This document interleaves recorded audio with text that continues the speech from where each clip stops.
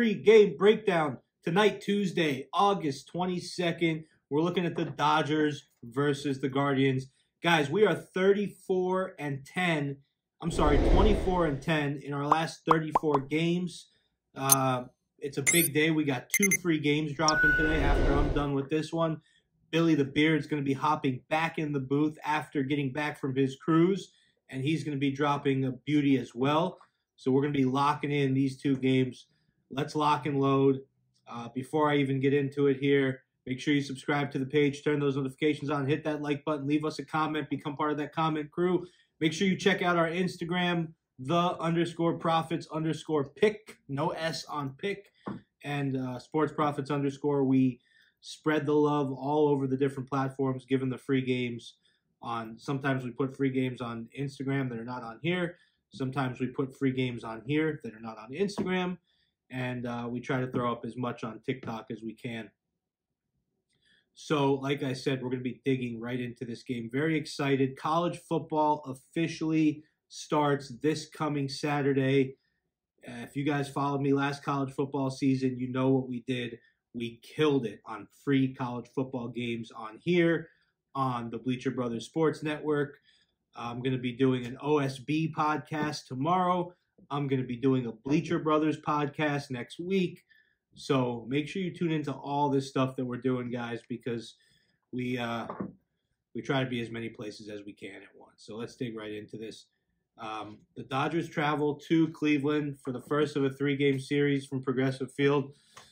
This is at 7:10 p.m. Eastern time. The Dodgers come into this game. They beat the Marlins 3-1. Mookie Betts hit a 2-run shot. KIKE Hernandez batted in a run. Julio Urias recorded his 11th win of the season. Now, the Dodgers, probably the hottest team in baseball right now. They've won 9 of their last 10 games. More so, they've won 14 of their last 15. They have scored 687 home runs, scoring 5.6 runs per game, 8.5 hits per game, collecting batting average of .251, on-base percentage of .337. They're ranked 3rd in the majors in batting average, on-base percentage, slugging percentage, OPS, 2nd in majors in home runs. Just outstanding offensively, absolutely outstanding. Pitching, they're solid. I mean, they give up 4.4 runs per game, 8 hits a game, .239 batting average against. They are 4th collectively in ERA and WHIP, 4.18 ERA, 1.21 WHIP, striking out 8.58 batters every 9 innings. Really good stuff. The Guardians, on the other hand, they've lost 6 of their last 10, 2 in a row. They lost last night to the Tigers. They're not looking good. They were looking so good going into the All-Star break, and I really pegged them as a solid team coming out of it. They were not. I also pegged the Rangers as a solid team coming out of it. They've had a couple stumbles as well, but not like the Guardians here. They really have been slumping.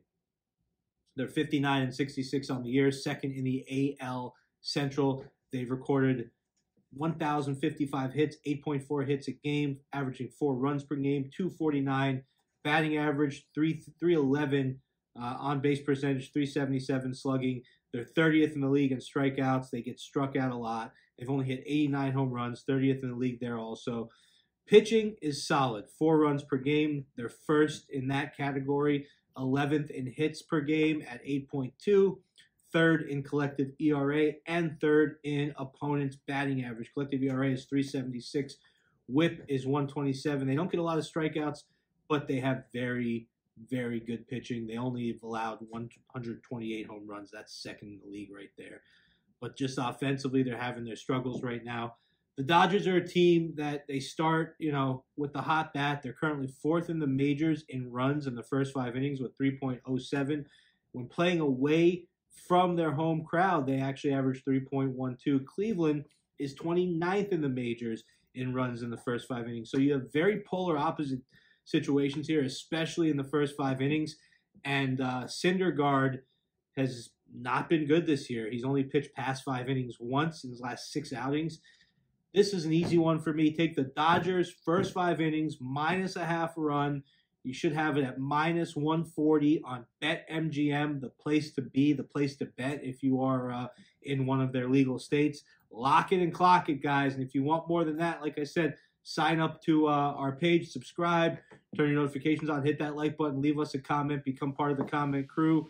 The down payment was made on the t-shirts. They should be here in like a week, week and a half. I love you guys. You'll see Billy next, and you'll see me tomorrow.